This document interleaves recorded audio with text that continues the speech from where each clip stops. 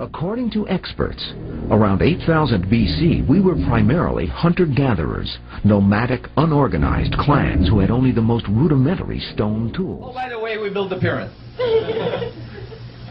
No. None of that. In fact, the archaeologists say not only that the pyramids built, that the Egyptians built the pyramids, but they say that they built them as tombs. Okay. What's the evidence? Zero. Zilch.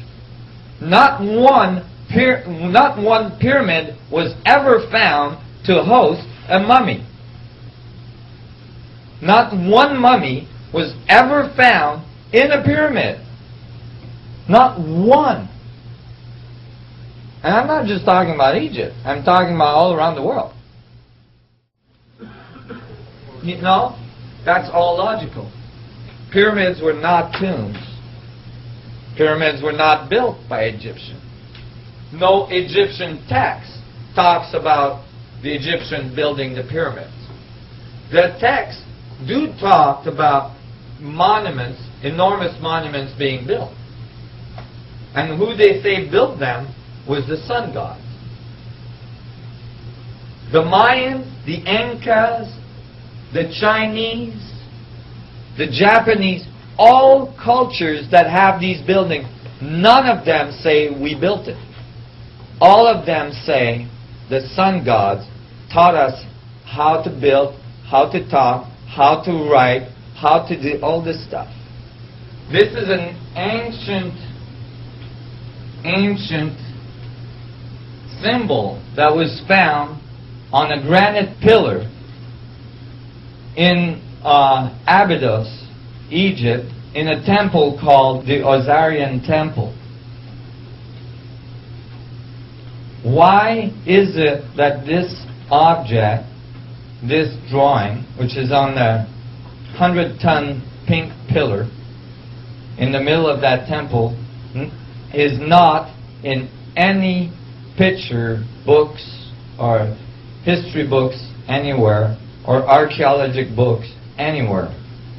It took me 10 years of research to go through all the books that were written on the Osirian Temple, from the first papers that were published from the archaeologists that found the temple to eventually, you know, all the papers and the books that were written.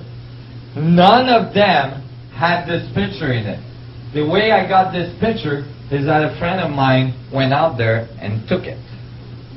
Okay? Why is it that this picture is not in there? I'll tell you why. Because this graphic is not carved into the rock. It's not etched into the rock. This graphic is actually burnt, laser burnt, into the atomic structure of that pillar. Now when you think of ancient civilization 5,000 years ago, you don't expect them to be doing laser burn on, you know, hard surfaces at high levels of accuracy. Okay? Archaeologists have a really hard time explaining these things. When they can explain something, usually the tendency is not to popularize it. So they leave it out.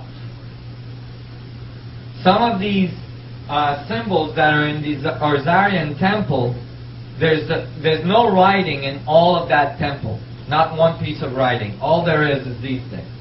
There's a few of them. Some of them are chipped. Well, the laser burn is through the rock. So that actually, even if you chip it, it still appears on the rock. We have no current technology to reproduce this. That's why you don't find this in history books. The other thing is that the Osirian temple is 50 feet below all the other temples at Abydos. The archaeologists tried to say, oh, the Egyptians dug 50 feet and then started building. Well, the Egyptians never did that to any other building. And actually, when the geologists went there, they went, no, that's not the case. The building was there and sedimentation piled up beside it. Well, when they calculate how long it would take to get 50 feet of sedimentation, that temple is no longer 4,000 to 5,000 years old. That temple is 9,000 to 12,000 years old. Maybe 10,000 years old. That's why archaeologists really don't like that temple. In fact, they very rarely discuss it. According to experts, around 8,000 BC, we were primarily hunter-gatherers, nomadic, unorganized clans who had only the most rudimentary stone tools.